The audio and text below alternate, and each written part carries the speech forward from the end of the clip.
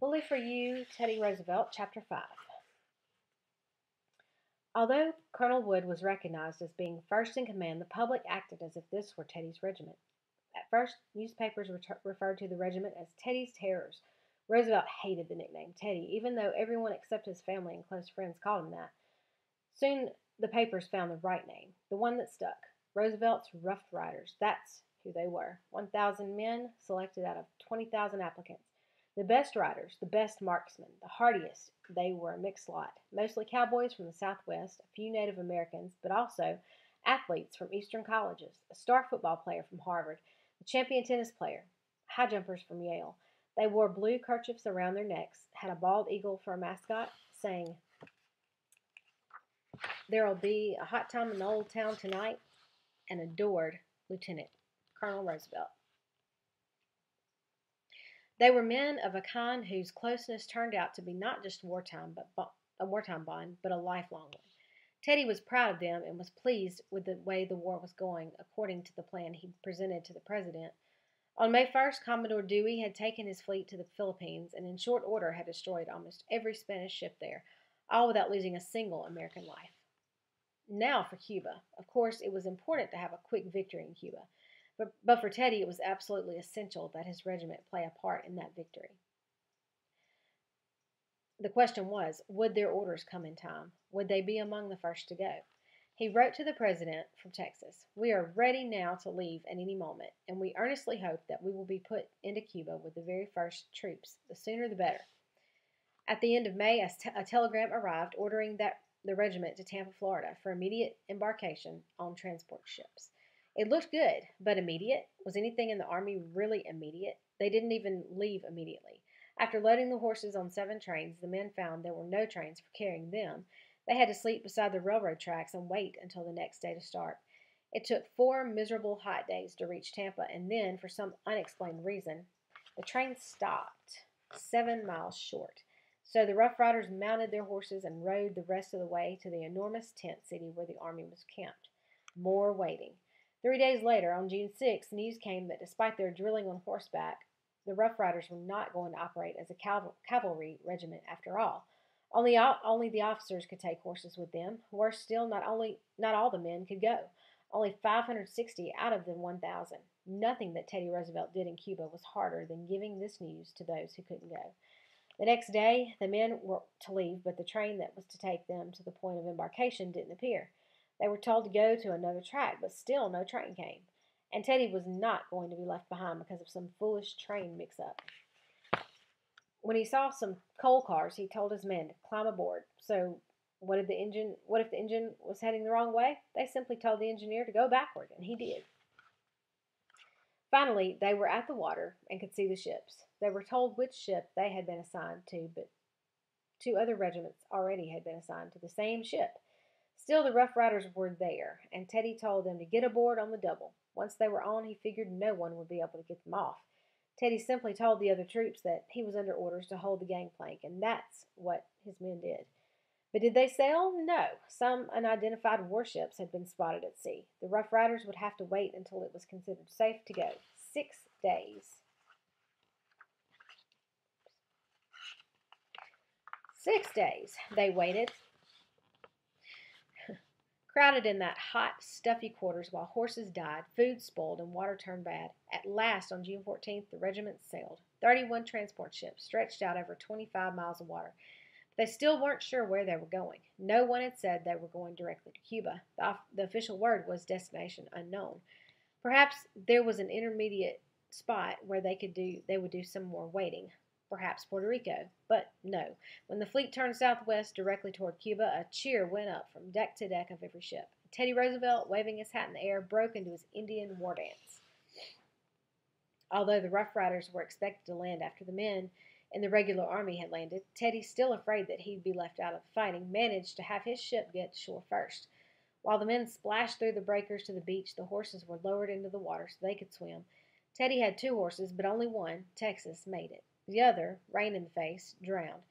For several days the men were separated from their supplies. Still, Roosevelt had his feet on Cuban soil, even though all he had with him were his gun, ammunition belt, sword, yellow raincoat, and a toothbrush, and of course, 12 pairs of glasses. Navy ships, which had preceded the transport ships, had bombarded the coastline and made it safe for the American troops to land. They had also blockaded the harbor at Santiago, a large seaport where Spanish ships were anchored. But in order to win this war, the city of Santiago had to be taken by land, and between Santiago and the American troops lay hills heavily defended by the enemy. Time was on the side of the Spaniards. If the fighting went on too long, the Americans wouldn't have to be killed. They would die of malaria, yellow fever, and dysentery, jungle diseases that were new to them. Along the shore, they faced a difficult 7 mile stretch that had to be covered before the army could turn inland. Refusing to ride while his men were on foot, Teddy marched with them in a downpour of rain. Then the Rough Riders, along with 2 regiments from the regular army, were ordered into the hills to attack the Spaniards in their advanced positions. But who had ever seen country like this? A jungle of trees with branches twisting overhead, and underfoot the ground gone wild with growth. Insects swarmed, letting everyone know that they owned the place. Teddy Roosevelt's first impression of war was it was confusing. I had an awful time trying to get into the fight, he wrote later, and trying to do what was right when in it, and all the while I was thinking that I was the only man who did not know what I was about. Whereas, as I found out later, pretty much everybody was as much in the dark as I was. To make matters worse, Teddy's sword kept getting between his legs as he walked. He never wore it again. When the bullets came, they sounded, Teddy said, like the ripping of a silk dress, followed sometimes by a pop, which meant that someone had been hit. But where was the shooting coming from? In spite of all his glasses, Teddy couldn't see. Even when they came to a valley where the ground was more open, he still couldn't see.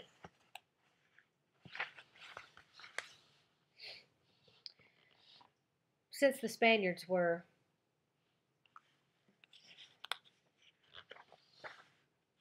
he still couldn't see. Since the Spaniards were using smokeless gunpowder, finally he did spot a trench with some cone-shaped hats sticking up from it. Once they had a visible target, the Rough Riders sent those cone-shaped hats running. Later they attacked a set of red-tiled ranch buildings from which the Spaniards were shooting, and again the Rough Riders were successful. They got rid of the Spanish soldiers and took possession of the buildings. In this first experience with war, Teddy also had a chance to see its horrors. All the Rough Riders who survived would remember how their comrades were alive one minute, dead the next, and how almost immediately their bodies were attacked by giant land crabs clicking their claws and by vultures diving down for the kill. Teddy had expected horrors, and he admitted that war never changes its hideous phantasms. Still, over the years he had learned how to shut his mind to grief, so even when some of his best friends were shot, he would grit his teeth, knowing that his job was to take care of the living and go on with the war. But at the end of his first day of skirmish, Teddy was still confused. What had really happened? Had they done well? Had he handled his troops correctly? When he met up with the 3 commanding generals and Colonel Wood, he wondered what they would say. As it turned out, he had done well, and he was relieved to hear it. As I was quite prepared to find I had committed some awful sin, he said, I did my best to accept this in a nonchalant manner. It was a week before Americans made their big assault on San Juan Hill, their main target. In camp, they washed their bloody uniforms, took care of their wounded, and scrounged for food, since supplies had been slow in coming.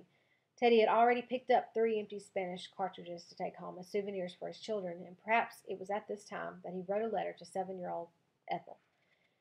Here there are lots of funny lizards that run about in the dusty roads very fast, and then stand with their heads up. Beautiful red cardinal birds and tanagers flit about in the woods, and the flowers are lovely, but you never saw such dust. I have a mosquito net because there are so many mosquitoes. The big battle for San Juan Hill took place on July 1st, 1898, a day that Teddy would call the great day of my life. No longer confused, he could feel his own power even before the fighting started. 2 commanding generals had fallen ill with fever, so Colonel Wood was put in charge of 1 brigade, and as Teddy wrote, to my intense delight, I got my regiment. In battle first in command of the Rough Riders, Colonel Roosevelt became a different man. Cool, calm, and very heroic, as one of his men reported. He acted deliberately, looked out for his men, and concentrated on his objective with an intensity that inspired confidence. This was real war today. Massive, cruel, bloody, shattering. When the Rough Riders came to a creek, they found they had to wade through water already clogged with dead bodies and running with blood. Some didn't make it across the creek, but those who did fell into the tall grass. on the other side and crawled forward on hands and knees so they would be hidden from the enemy. Not Teddy. Mounted on Texas, an easy target but somehow surviving, he rode up the lines of his men, keeping them straightened out and headed in the right direction. Something primitive and animal-like in Teddy took over. There was no past, no future for him. There was only now, pitched at a height never experienced before. Teddy said he felt the wolf rising in him, and it was a wolf that would not be stopped. When he came to a contingent of army regulars blocking his way, he asked why they didn't charge up and take the hill in front of them, which the Spaniards controlled. They couldn't do it, the officer in charge replied. They hadn't received orders. Teddy said he would give the orders, but still they didn't think this was enough. Perhaps they didn't want to think so. The Spaniards were on high ground with open country around them, a perfect military position for mowing down approaching troops. So to Teddy, it didn't matter how well positioned the Spaniards were. He was here to defeat them, and he intended to do it. Then let my men through, sir, Teddy said, and I marched through. Teddy reported, followed by my grinning men. I waved my hat and went up the hill in a rush. The Rough Riders took the hill. Kettle Hill, they called it, because they had found a kettle at the top. It was not San Juan Hill, but it was a hill that, no matter how difficult, had to be captured first. San Juan Hill next, with Kettle Hill firmly in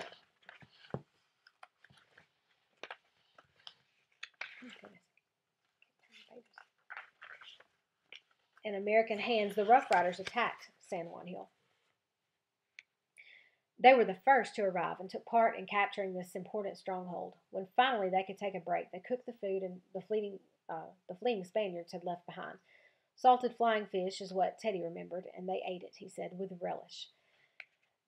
Then the tired men of the regiment lay down on the hill for the night, knowing that although there would be more fighting, the worst was over. 89 of their men had been killed, the highest percentage of loss that any regiment had suffered, but Teddy believed that this only proved that his regiment had been the bravest. In any case, he did not lie down with his men. He wasn't ready to rest. The wolf in him had not settled down. Here he was, the highest officer in command of the highest hill before Santiago, and he knew now what battle was. He would never have to wonder again.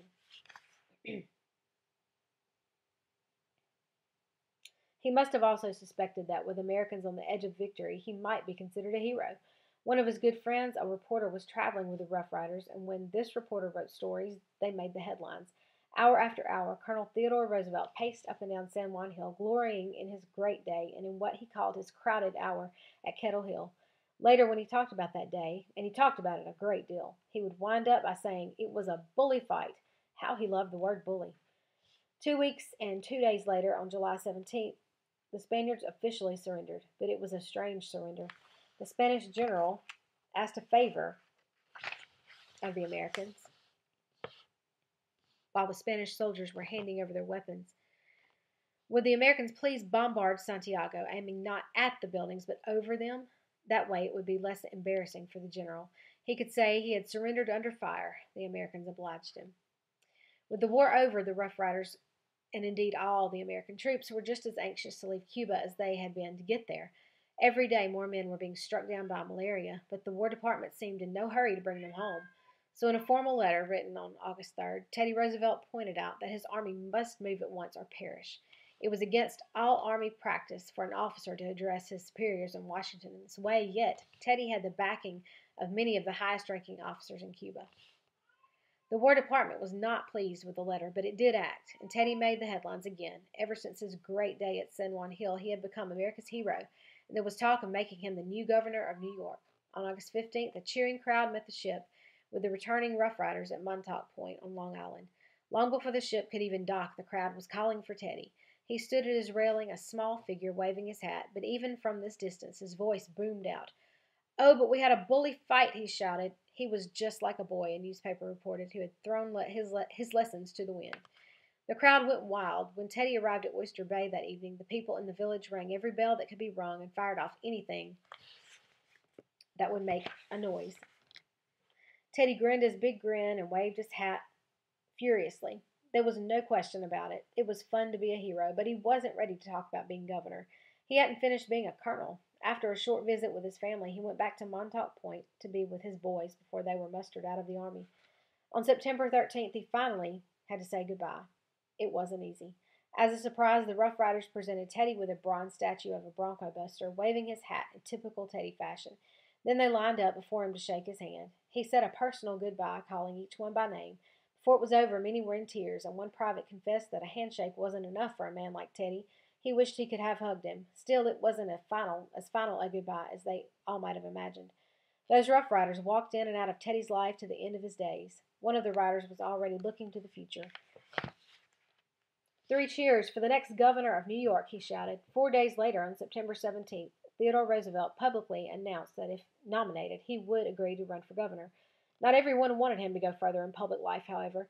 Some were afraid of his big ideas and his super patriotism. Did he want to turn the United States into an empire, they asked. But it was hard to put down a man as successful as Teddy, and as he went on being successful, and he went on being successful. On the evening of September 25th, he was informed that he had indeed been nominated as the Republican candidate. Of course, he made his usual vigorous campaign tour, a whistle-stop trip through New York on a special train. He was accompanied by 6 Rough Riders in full uniform, one of them a bugler who blew the cavalry charge at every stop. On November 8th, he was elected governor of New York. He was in bed at Sagamore Hill when the news arrived. He put on his red dressing gown and went downstairs. And when he heard the news that he'd won by almost 18,000 votes, he grinned. That's bully, he said. But later, when he had time to reflect, he wondered about his future. He had just turned 40, and momentarily he was a bit frightened. I have played it in bull luck this summer, he said. First to get into the war, then to get out of it, and then to get elected. Could such luck last? He asked a friend. He was at the crest. Would he begin to go downhill? I may fail, you know, he admitted. Then suddenly he turned bashful. It won't make any difference to you, will it? He asked. It was almost as if he were speaking to his father.